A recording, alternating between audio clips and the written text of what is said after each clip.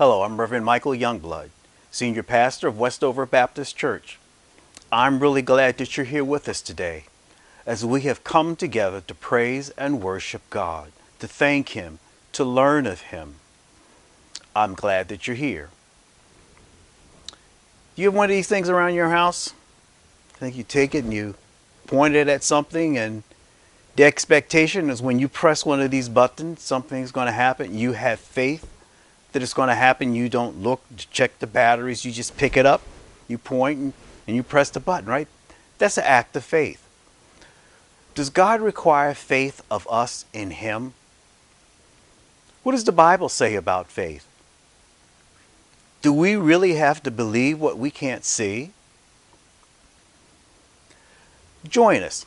Stay with us.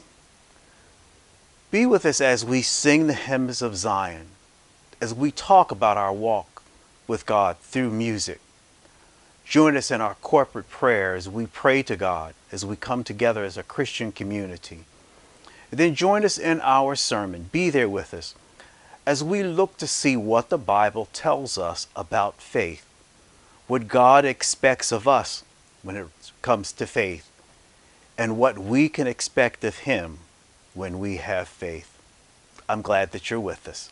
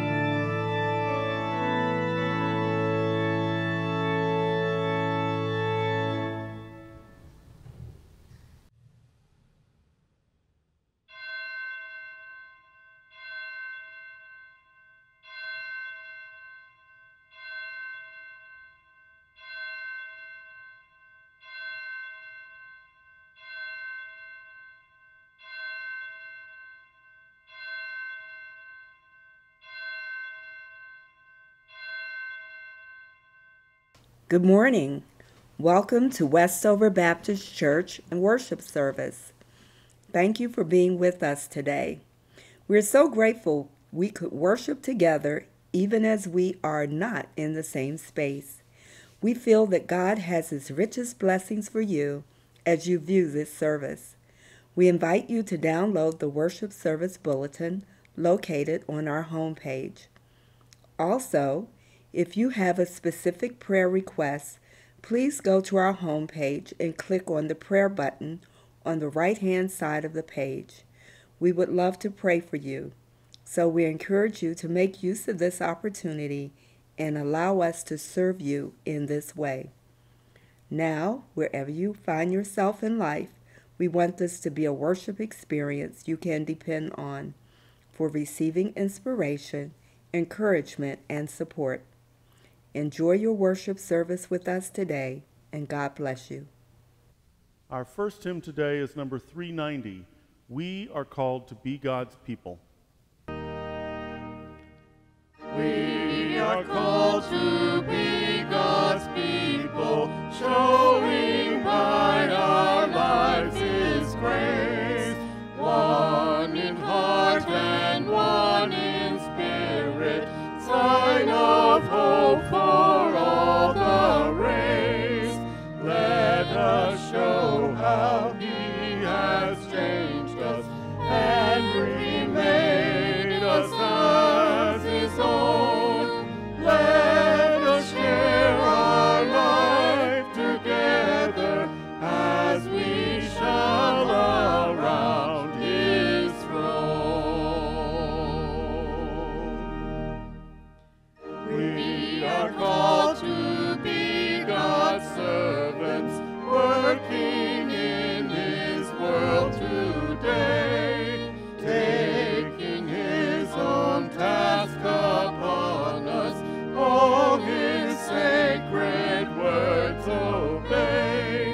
Let us rise then to His summons, dedicate to Him our all, that we may be faithful servants, quick to answer now His call.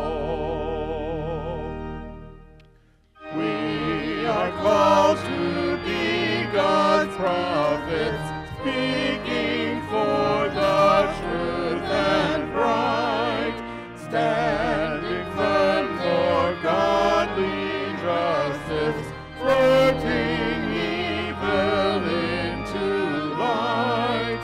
Let us seek the courage needed, our high calling to fulfill, that we all may know those blessings of the doing of God's will.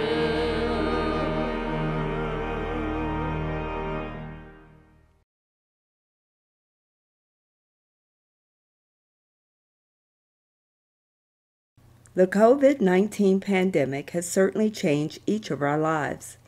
And one of the ways it has made a significant change all around the world and here in the Arlington community is increasing the need for food assistance. We have partnered for a number of years with the Arlington Food Assistance Center, and typically we have food drives at least 2 times per year. The need is greater, so we ask that you join us in supporting our neighbors in need and drop off canned goods and non-perishable foods that will be donated to the Arlington Food Assistance Center. The drop-off location is at the church, and the donation box is inside of door 2 on the Patrick Henry Drive side of the building. We thank you for your support. Although we're not able to be on campus for worship service and for our other ministry activities, we do have ongoing expenses to maintain the building, support staff, and provide community support. We are grateful to those who have been able to continue to give during this time. It has been very helpful to us. We are providing several ways that you can give. You can give online or through our church website. If you go to our website, there is a button that is marked Give on the right-hand side of the home page. You can click that button and you are asked for particular information about your gift. You can set up your gift as a one-time gift or a recurring gift and then provide your banking information. Using your mobile phone, you can give by texting. Send a text to the number 73256, and then in the body of the text message, you would type in capital W, capital C, capital A, lowercase r, lowercase l, and the amount of your gift and hit enter. Then a screen will come up and ask you for your banking or credit card information. You may also continue to mail your gift to the church. The mail is monitored daily, or you may drop your gift off to the church and put it in the church office mail slot, which is the door between the flagpoles facing Patrick Henry Drive. Some of you may take advantage of online banking through your own bank and have the bank send a check through the mail. You may use any of these methods to provide your gift, and we sincerely appreciate your support. Thank you.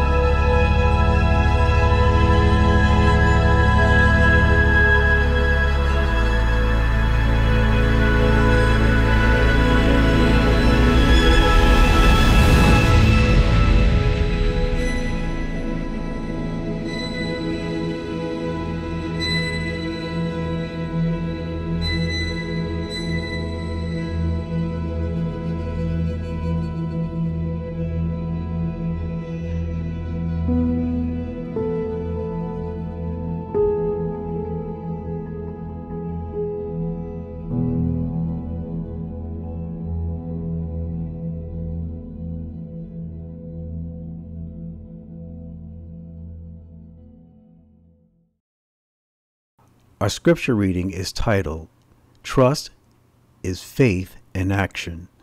It is taken from the New Testament book of Hebrews, the 11th chapter, the 1st, 3rd, and 6th verse of the New Living Translation. Trust is faith in action. Faith is the confidence that what we hope for will actually happen. It gives us assurance about things we cannot see. By faith, we understand that the entire universe was formed at God's command, that what we now see did not come from anything that can be seen, and it is impossible to please God without faith. Anyone who wants to come to Him must believe that God exists and that He rewards those who sincerely seek Him. Trust is faith in action. Please sing our next hymn, number 407, Because He Lives.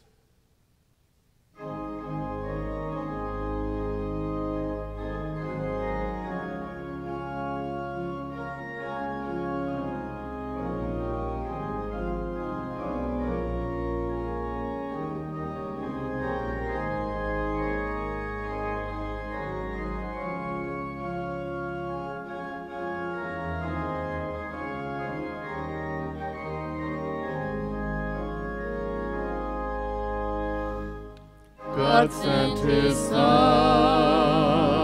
they called Him Jesus. He came to love, heal, and forgive. He lived and died to buy my pardon. An empty grave is there to prove my Savior lives. Because He lives, I can face tomorrow. Because He lives, all fear is gone. Because I know He holds the future, and life is worth the living just because He lives.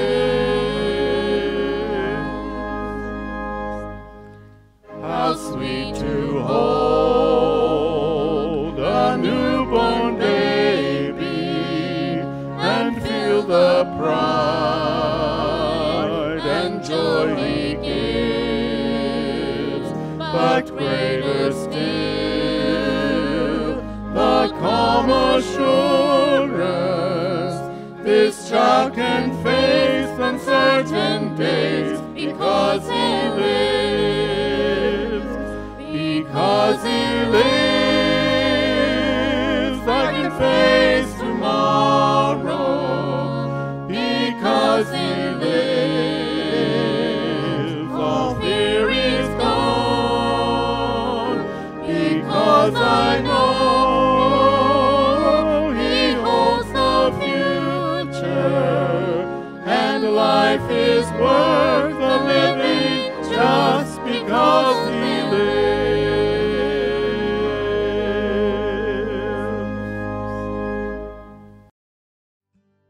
Dear God, school's different now. I don't understand the world, but I know that when hard things happen, I should pray, so that's what I do. I pray that we can keep learning, whatever that looks like, and that we'll be together, even if it's in a whole new way. God, I pray as we step into the unknown future that you continue to show me things about myself and life, things I can't learn in books. Be with me, God, no matter how this year unfolds. Help us, God, to do our best every day. Even when every day isn't what we thought it would be. Keep us safe and keep us learning, one day at a time. Thank you, God. Amen.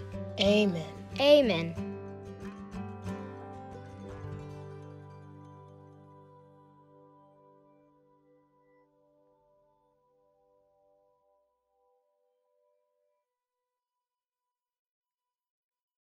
I'm Michael Youngblood, Senior Pastor of Westover Baptist Church. We are blessed to be able to sing the hymns. I hope you joined with Ed and Nellie and Doug as we sang the hymns of Zion that talk about what God has done for us, His love for us, and His concern.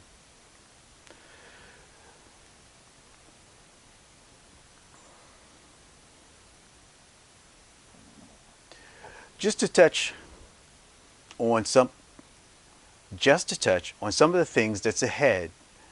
The end of September, we will celebrate our 81st anniversary. Westover Baptist Church has served this community faithfully to teach and to preach about God and His love, to benefit our community in all the ways that we could by donations of food and help and support. We are a community church. So won't you join us the last Sunday of September as we celebrate 81 years of service. Do remember, each Sunday from 9:30 to 10:30 we have our adult Bible study and also our children's Bible study. If you go to our website, you'll be able to find the information there that you can join us online. Our adult Bible study, you can also join us in person. So if you're in the area, I hope that you will be there with us. That's Sunday, each Sunday from 9:30 to 10:30. I hope that you'll join us. Keep us in prayer as we will pray for you. I encourage you each week, go to our website. There's always things that we're putting there to let you know of what's coming up with our church calendar, what we're doing, and also seek your input to offer our help to you. We are a community church. We're a church of God's people who loves God's people. I hope that you'll be with us. I believe there's a popular song named after a movie. It's called Ghostbusters. And the song says, "Who you're going to call?" Well, in reality, I say, who are you going to call in a time of need? Who is it that you can depend on to be there, to hear your requests, to be there to support you, to console you, to comfort you, to give you His peace? It's God. And while we are encouraged and instructed by the Bible to pray individually, we are also to pray as a community. And we come together on each of our worship services to pray together as a Christian community. Won't you join me in prayer now as we go before our God? Dear Lord, first we say thank you for all that you have done in our lives. If we counted our blessings, if we named them one by one, they truly would be too many to enumerate. We thank you for your love. We thank you for your Son, Jesus the Christ, who gave His life for the remission of our sins, for the forgiveness of what we have done against your will. We say thank you, dear Lord. And Lord, you know where we are in our lives. You know the good and you know the bad. You know when we've been faithful to you to do what you have asked, and you know when we've done our own thing. So we ask for forgiveness, Lord, when we have been unfaithful to you, when we've gone contrary to what you have told us to do. And we're thankful the confidence that we have in your word, that you said that if we would confess our sins, our transgressions, our wrongs, that you would be faithful and just to forgive us of all unrighteousness. If we would repent and say, I'm sorry, you'll forget and forgive. You said it would be in your memory as far as the east is from the west, which is saying you would not remember. So forgive us, dear Lord. And then, dear Lord, we pray for our world. Truly, it seems that everywhere we turn to look, there's turmoil, there's trouble, there's chaos. But Father, we ask that you would bring peace. We pray, Lord, for our brothers and sisters in Haiti who are suffering from natural disasters, Lord, and political turmoil. Bring peace to the people, dear Father. And then, Lord, use us to share our abundant blessings with others that they may have. Father, we pray for those in Afghanistan and the situation there, Lord. We pray for peace. Give our leaders wisdom, dear Lord. We pray for our men and women who are putting their lives on the line. We pray for their protection. We pray, Lord, for the safety of all. Lord, we pray for those who are suffering from the disease known as COVID-19. Father, we know that you're able to rid us of this plague. Father, help us to do our part, what we're supposed to do, Lord, to help this situation. I pray, Lord, for those who may have contracted disease, that you will bring relief from pain, that you will bring recovery. Where we stand in need, we will trust you, Lord, to provide. Because you said you would not fail us. You said that you would provide for our needs. Increase our faith and our trust in you. And Lord, whatever the situation is in our life, we give it to you. We lay it at your feet, trusting you, not to pick it up and take it back with us, not to worry about it, but we will trust you. We pray this prayer in Jesus' name. Amen.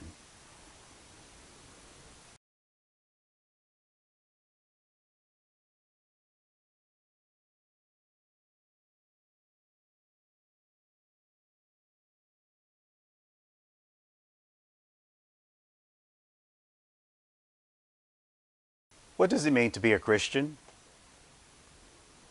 One of the key characteristics of a Christian is faith. But let's talk about that for a bit. What does that mean? How do we have faith? Where do we get faith? How do we exercise our faith? I'd like to call your attention to 2 Corinthians, the 5th chapter and the 7th verse. In total, we've looked at the 6th and the 7th verse, but for your reading, I would like to read the 7th verse. For we walk by faith and not by sight. I'd like to add to that Proverbs, the 16th chapter and the 9th verse.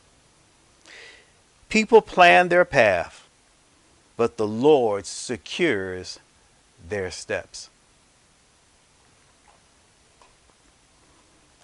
Some of you may recognize this thing. We place a lot of faith in this device that we use. I think even to the degree of maybe not realizing just how much. If you don't recognize it, it's an alarm clock. And you may use your phone now, you may use some electronic device, but this goes back a little ways. You wind it up, you set the time that you want it to alarm, put it on the shelf or whatever beside you, on the stand beside the bed. Then you go to sleep, trusting that at the right time, you'll hear that and you will wake up and then begin your day. That's a lot of faith and trust. You know why I say that? First, this is mechanical. So you have to have faith and trust that at the proper time, it will alarm and tell you it's sounding, to let you know it's time. It's time to get up. Mechanically, you've put faith and trust in this device. Then a great deal of faith that you're putting out is that you're going to hear it, that you're going to be able to hear it. You know, the alarm clock isn't really what wakes us up, because if that was the case, I could take this out to the cemetery and let it ring. But I don't think those who are asleep and rest there will wake up. So there's a degree of faith in the device and in our ability to respond. That's one example of faith. But let's look and see how faith in God is important for the Christian. Let's see what God says about it. Let's see what God requires of us when it's concerning faith. It seems simple, but it's critically important. So let me start by beginning to say who God is. God can do anything. God can do anything. Some will add, God can do anything but fail. He can do anything he wants, but he cannot fail. Others may add, God can do anything, but he cannot lie. So if we read it in the Bible, what God has said, you could take it to the bank. God does not lie. And that's true. He's faithful and he's just. But you know what I'd like to say? I'd like to say about God what he said to Moses. So picture, Moses has been wandering around in the desert tending sheep. All of a sudden he sees a bush that catches on fire, which in that type of environment, in a desert environment, is not really uncommon. But what he noticed about this bush is that it was not consumed by the fire. And so he drew near to observe what was happening. And then he hears God's voice that says, Moses, you are standing on holy ground. Take your shoes off. I want you to reverence and respect where you are right now. And so God tells Moses, I want you to go to Egypt. I want you to return there. And I want you to tell Pharaoh to let my people go, free them from slavery, that they can go to the land that I promised them. Well, Moses, having grew up in the royal court, knew that of his own authority with Pharaoh and with the Hebrew people, he couldn't just walk up and say, hey, y'all, let's go. Pharaoh, let us go. And so he asked God, he said, who shall I say sent me? They're going to ask, by what authority are you coming to make these claims? And so God said to him there in Exodus, in that 3rd chapter, he said, tell them I am sent you. Tell them I am sent you. I am who? I am what? What are you talking about, Moses? God makes another statement there. I am that I am. Now that sounds puzzling, and if you heard a person say that, you may question their ability to properly use English. You are what? I am. There's something that has to go with that. But when God says it, whatever is needed behind it, he is. He said, I'm the beginning and end, the Greek Alpha and Omega. I'm your help in time of trouble. I'm bread in the starving land. I'm whatever you need. I am. So that's who I'll say God is. So if I establish this thing where we're talking about faith, and I want to have faith in God, I want you to know that God is whatever you need. He said, I am. He always has been. He always will be. So to establish this fact, God is God. We don't have to worry about him. Is he going to show up? Is he going to be able? Yes, he is. Will he show up when we want him? Possibly not. But when I was growing up, we used to always sing, he may not come when you want him, but he is always on time. God has proven himself time and time and time again. If you start with Adam and Eve and you go to Revelations, you will see God has been faithful. I hope in your life you've experienced his faithfulness. If you trust him, he will not let you down. He will not fail you. God is. God can do anything but fail. God can do anything but lie. What he's promised you, he will deliver on. In talking about this faith, then, we are confident and establish the point that God is faithful. He's faithful to what he has said. He is faithful to do what he's going to do. He's faithful. But God also requires faith of us. My second point, God requires faith of us in him. In our scripture reading, you heard it read there in Hebrews, the 11th chapter and the 6th verse, where it says, it is impossible to please God without faith. Anyone who wants to come to him must believe that God exists and that he rewards those that sincerely seek him. Point 1. Anyone who wants to come to him must believe that he exists. If I didn't believe that alarm clock would work, it's worthless. I wouldn't put my money in it. I wouldn't invest it. I wouldn't lay down knowing I need to be at work or someplace at a certain time and I'm depending on that clock to wake me up. If it didn't exist, how could I believe in it? The remote control, there's a lot going on there. I believe the batteries are good. I believe the electronics will work. I believe when I press that button, the station will change, the volume will go up or down. Whatever I'm trying to accomplish will happen. I believe that. I have to, or else why would I even pick it up? Why would I even try? I have to believe that.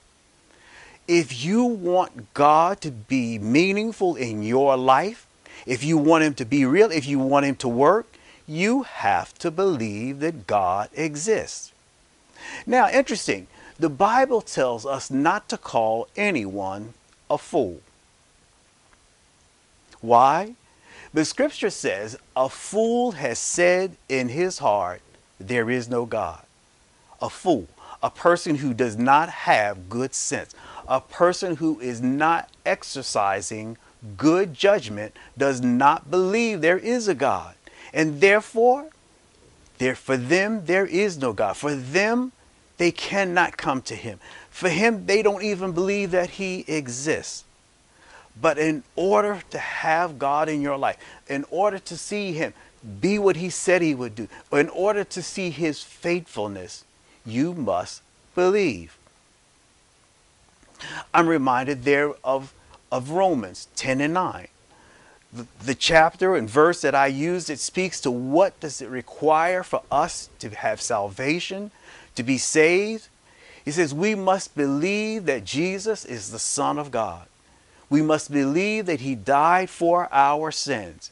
We must believe that God raised him from the dead on the third day.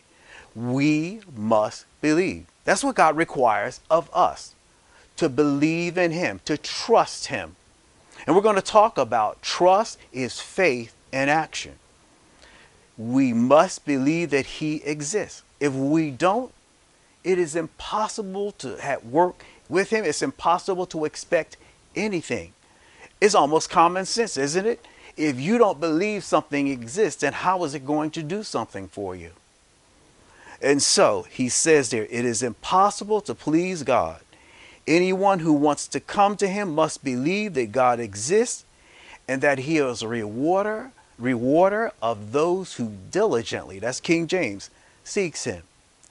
What is it saying there? God doesn't want somebody, well, God, blah, blah, blah, and then you expect, that's it. No, he wants you to seek after him. Because if you're seeking after him, you're going to learn about him. You're going to read and study your Bible. You're going to want to know all you know about it. On that remote control, don't you go through the channels to see what's there? Don't you look at the guide to see what's happening? And so if you seek him, then you're going to know more about him. And how do you do that? You do that by studying his word, knowing the Bible, spending time with him each and every day, in prayer, in meditation, and in reading God's word. Do you remember the challenge that I offered you? I said there's some 1,440 minutes in a day. I'm challenging you to take 20 minutes to pray to God faithfully each and every day, to go to that place where you're not interrupted, where you're not torn away by things happening around you, where you can focus on God and pray to him. Thank him first for what he's done. Then pour out your heart to him.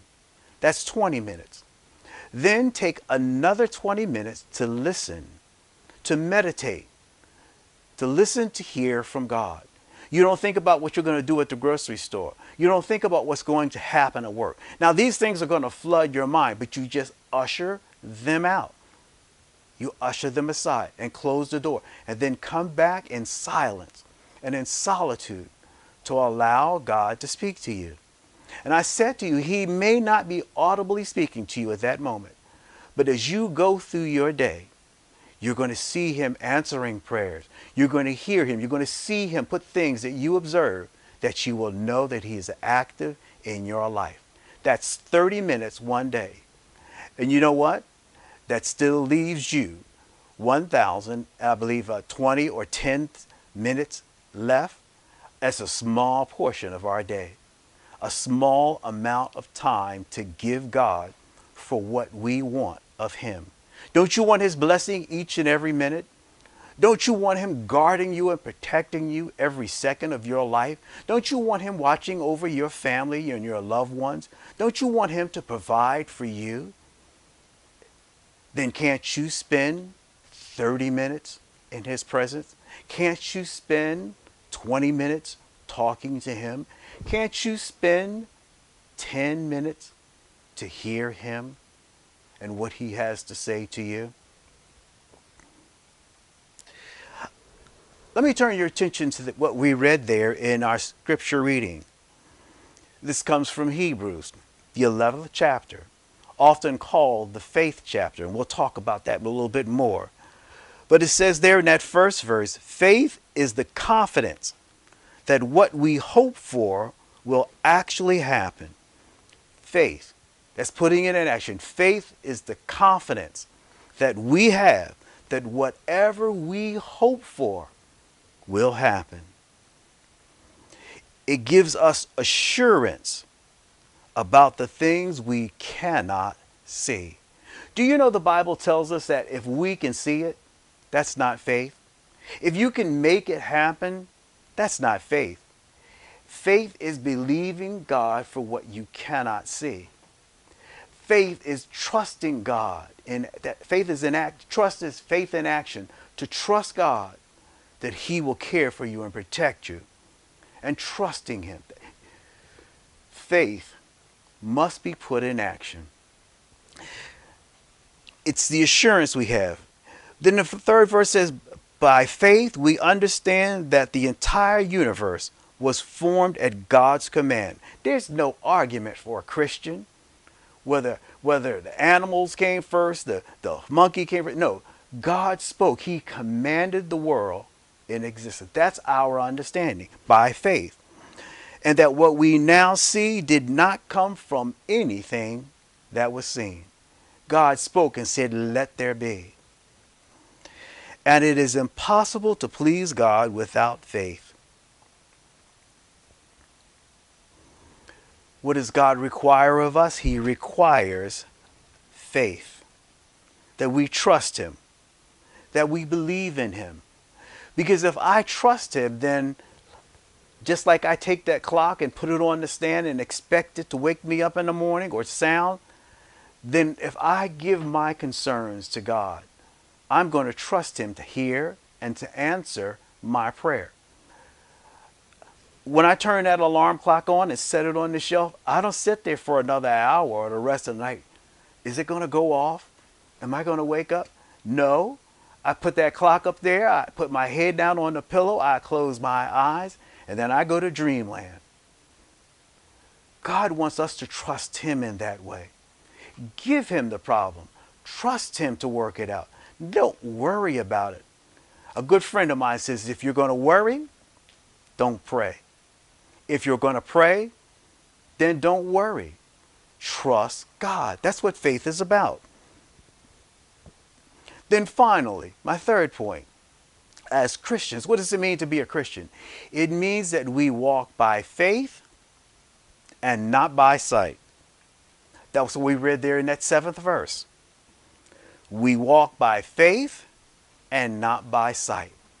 If I can see it, if I can do it myself, that's not faith in God.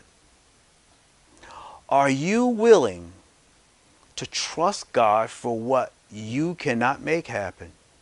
Are you willing to trust God for what you cannot see? That takes something. If my child is in the hospital and doctors who are practicing medicine come up to me and say, I don't know what to do. We've done all we can. Am I going to have faith in God to trust Him that He is able? If I lose my job and I look around me and see that the economy is in shambles, and I know in a few weeks the rent or the mortgage is due, I know I need to buy clothes for my children, the car needs to be repaired, I have other obligations that I have to meet financially, then will I have faith to trust God that He will provide, that He'll make a way, that He is able? Will I walk by faith and not sight? If these things are financially are challenging and I have a few $100,000 in the bank, I may not worry about it. That's what I can do. That's not faith. That's what I can do. But when I can't do it, when I have to trust God, that requires faith. And God wants us to have faith in Him. He will not fail you. He will not let you down. Can I say that also faith is in God is for how He works it out? Or I may say, God, look, I need you to do such and such, and I need you to do it like such and such. I need to have faith in God that when I give Him the problem, however He works it out, He's going to work it out.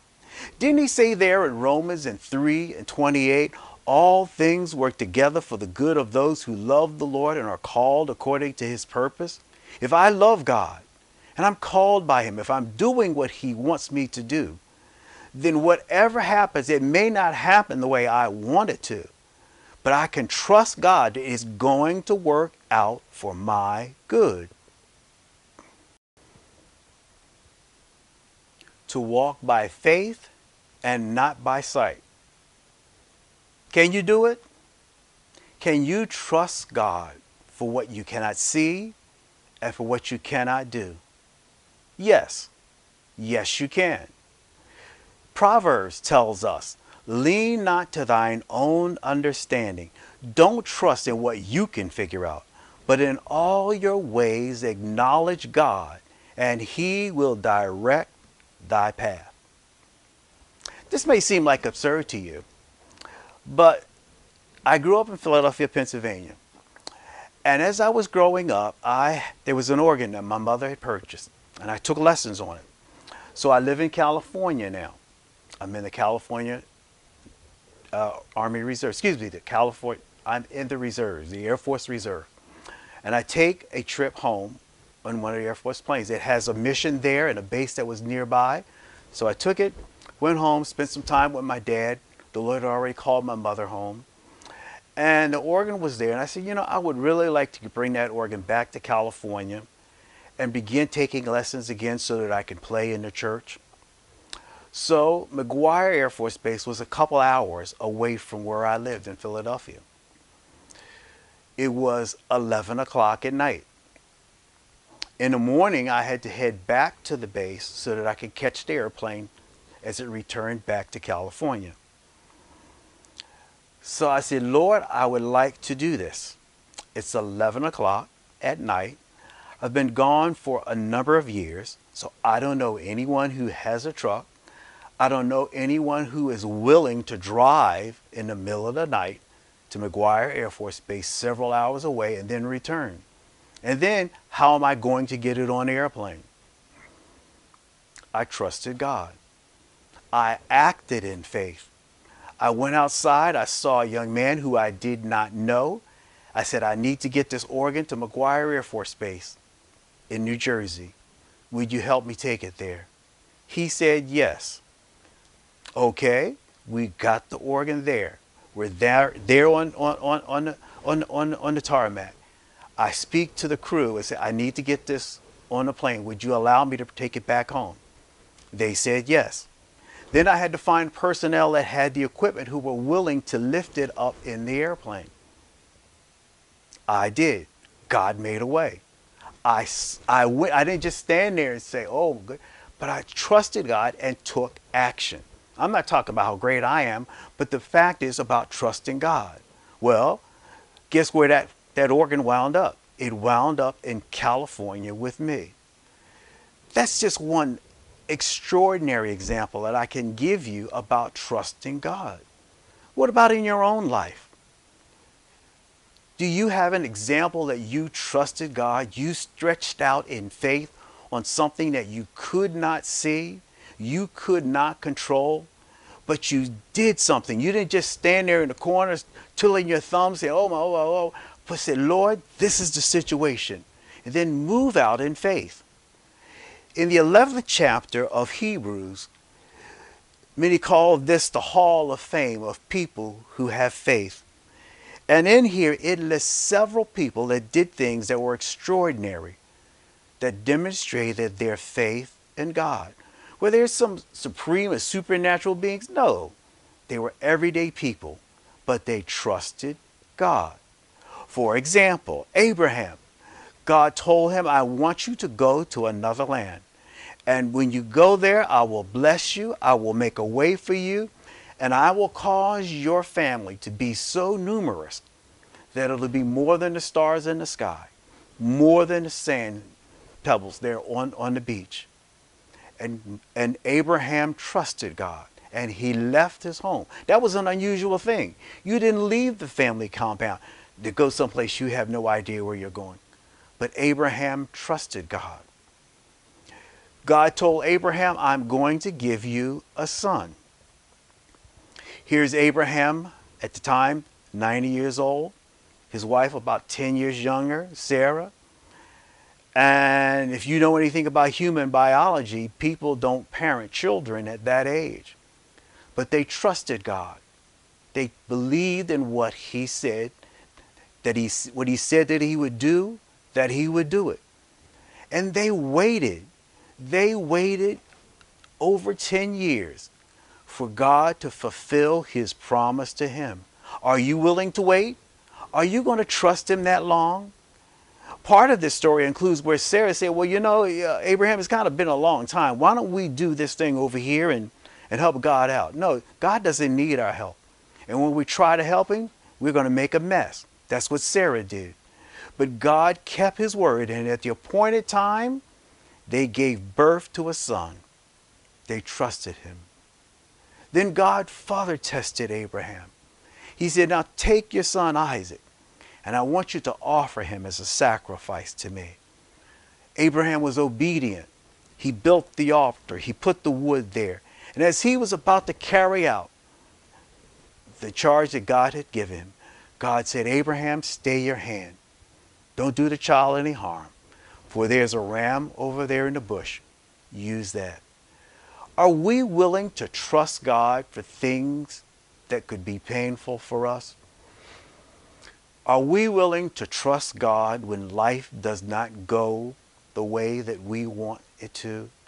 Are we willing to trust God when people walk out of our life who promised that they would be there until we die? Are you willing to trust God when it hurts, when tears are brought to your eyes, when you see how things are playing out? Will you trust him to do what he said that he would do? I trust him. In my mind, I have no choice but to trust him. I cannot control things. I cannot control people, but God can. And I trust him to provide what I need. If I don't have it, I'm going to trust him to say I don't need it. If he gives me a Pinto and I would like to have a Cadillac, I'm going to trust him because he gave me that, because that's what I need. There are others in this hall of fame. There was Noah. There was Noah who God said build an ark. It hadn't rained for hundreds of years. Noah, and as the comedian said, is in his driveway, building an ark. And the neighbor said, oh, Noah, what is that? It's an ark. What's an ark? I don't know, but God told me to build it, and I'm building it. And what are you going to do? I'm going to get 2 of every kind of animal and put it on the ark. And then it's going to rain. Okay. It hasn't rained for hundreds of years, Noah. Everything's okay between you and the missus? You feeling all right? But he had faith in God. I use humor, but he trusted God. When those around him said, no, this doesn't make sense. But through his faith, he saved his family and humankind. And to show God's promise, the rainbow that we see in the sky, God said no more water, but fire next time. And every time you see that rainbow, you see the sign of my covenant and my promise. Will you trust God for what you cannot see? Will you trust God for what you cannot do? To do so is to walk by faith. Amos 3:3, if I'm correct, says, how can 2 walk together unless they agree? If you trust God, if you have faith in him, then you will be able to walk in faith. To walk in faith says, I'm not going to allow myself to worry about it. No matter what it looks like, the situation looks like, no matter what people say, I'm going to trust God. I'm going to put my faith in him, my trust in him. My brothers and sisters, he will not let you down. He will not disappoint you. He's faithful to his word. He doesn't change. He was here before we got here, and he'll be here after we're gone. He has that kind of longevity. He knows the number of hairs on your head. He's concerned about every thought that you have, every worry you have in your life. He knows about it. But he wants you to trust him, to talk to him, say, Lord, I'm giving this to you, and I trust you. If you will trust him, if you will believe him, I can guarantee you that he will not let you down. Not in the long run. But if you trust him, he will make a way. I can give you other stories. They may not be as significant to you as they are to me. They may seem like small things. But I think about the psalmist says, I was once young, but now I'm old. But I've never seen the righteous forsaken. God didn't turn his back on them. He didn't let them down. And the psalmist goes on to say, nor their seed begging bread. Will you trust God? Will you put all of your faith in him? If you do, he will never disappoint you. But he'll be there. If you've accepted him as your Lord and Savior, the Holy Spirit lives in you. What does it mean to be a Christian? What does it mean to walk by faith? It means trust God in every aspect of your life. The Bible says that in order to please God, in order to have faith, you must first believe there is a God. Now, just because you don't believe doesn't mean there is not a God. He's real. He's real, my brothers and sisters. But I hope that as you hear Jesus speaking to you, if you have not made him a part of your life, that you will open up your heart to him, that you will repent of your sins and invite him into your life. Jesus says if you will believe, he will come and he'll be with you. And with him, he gives us the Holy Spirit, God in us, who is there as a deposit, a guarantee that says, I'm there. I will never leave you, nor will I forsake you, but I'll be with you always, even until the end of the age. If you have not accepted Jesus as your Lord and Savior, would you join with me in this prayer to invite him into your life? Dear Lord, I repent of my sins. Come into my life. I give you full control. I make you my Lord and Master I'll obey you. I receive the salvation that you will give me. I receive the Holy Spirit in my life, who will always be there, who will be my advocate to God, who will be my intercessor to you. Thank you, Lord. Thank you because I believe that you're the Son of God, because I believe you died for my sins, and because you rose from the dead, I am saved. Thank you, Lord. If you have prayed that prayer in sincerity, you're saved. You're saved from the second death. You will always have fellowship and union with God. Hell is not your home.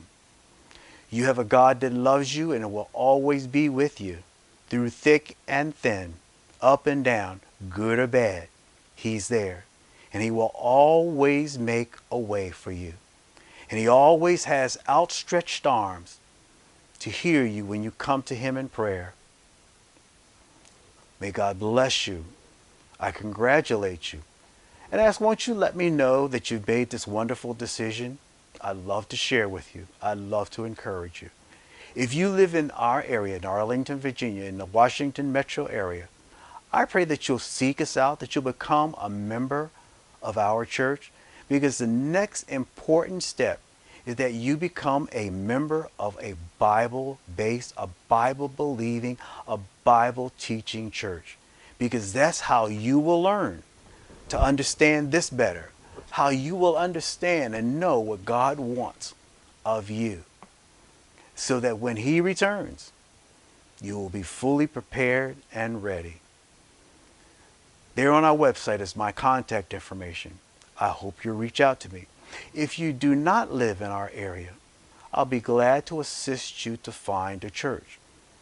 Think about these two things. The Bible tells us to not neglect, not to forsake to assemble together. That's an instruction to Christians. Then think about this. If we were not supposed to be a part of the church, why did Jesus create it? He created it because that's a place where Christians come together to grow, to learn, and to be better servants of what God wants us to be. Let us pray our benediction. Father, we thank you that you love us and you care for us. You care for us so much that you gave your only Son to die for the things that we have done wrong, but he had done no sin whatsoever. We thank you, Lord, that you care for us so much that you're always present there in our life. You see what's going on. And yes, we have trials and tribulations in this world. Things that come at us that we don't like. Things happen that are sometimes very painful and hurtful. But you said that you would be there with us. And you said that you would bring us through, that you would give us victory, you would give us peace, you would give us joy, and you would give us happiness. Let us always trust you. And as we leave this assembly together, we know that we never leave your presence. Thank you for who you are and what you are. Help us to believe in you wholeheartedly and not doubt. I pray these prayers in the name of Jesus, our Lord and Savior. Amen. May God bless you and may God keep you.